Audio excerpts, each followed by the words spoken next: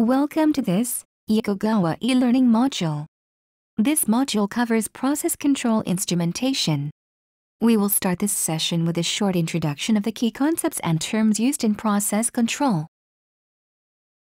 After this module, you should understand why instrumentation plays such a key role in modern process control, both in terms of safety and quality, and also the impact that these instruments have on operational costs. We will present the most commonly measured process variables such as pressure, temperature, and flow.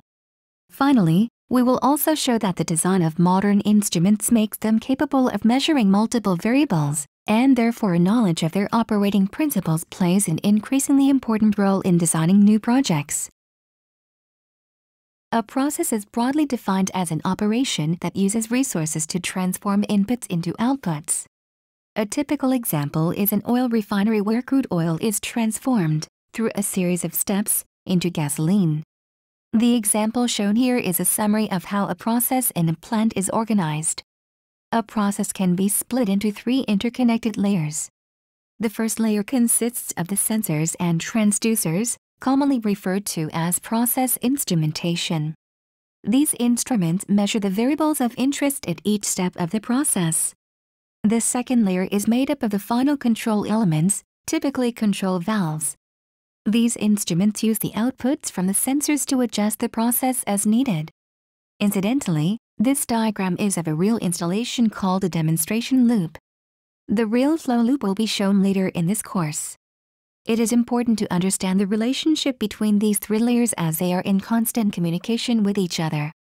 This constant exchange of messages and information ensures that the users get the best results out of their process. In every process, there are certain objectives that are required. A process must be designed and operated to be safe at all times, to constantly produce the desired amounts of high-quality products, and last but not least, to remain profitable. This is a difficult balance that requires good engineering practices at the design stage. One such practice is selecting a measuring process instrument that is safe to use in a given process, as accurate and reliable as possible, and able to maximize ROI. It is also important that the instrument be selected according to the process variable it will be measuring and the application requirements. Sometimes these guidelines are not followed sufficiently, which can result in catastrophic consequences.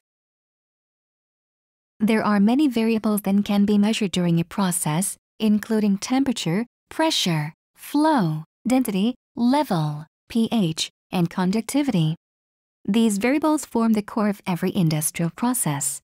Additionally, some applications call for the measurement of more specific variables such as concentration, viscosity, and turbidity. However, the first 7 variables are the most commonly measured. This is the flow rate that was once used to illustrate the process layers. As previously stated, one instrument can measure several variables. For example, a Coriolis flowmeter can measure both mass flow and density at the same time, while a differential pressure transmitter can measure both the pressure and the flow. This is another way of visualizing the different process layers, with the control system on the right communicating with the different instruments on the left. In the middle, you can see various protocols used to allow communication between the control room and the instruments, including HART, Foundation Field Bus, ISA 100 Wireless Standard, and Profibus. The choice of a particular protocol, much like the choice of a measuring instrument, is determined by the application. Yokogawa has extensive knowledge and can offer solutions in all aspects of process control. We have now established that process instruments measure variables. However, it has also been shown that the same variable can be measured by more than one instrument. Instruments differ in how they measure variables.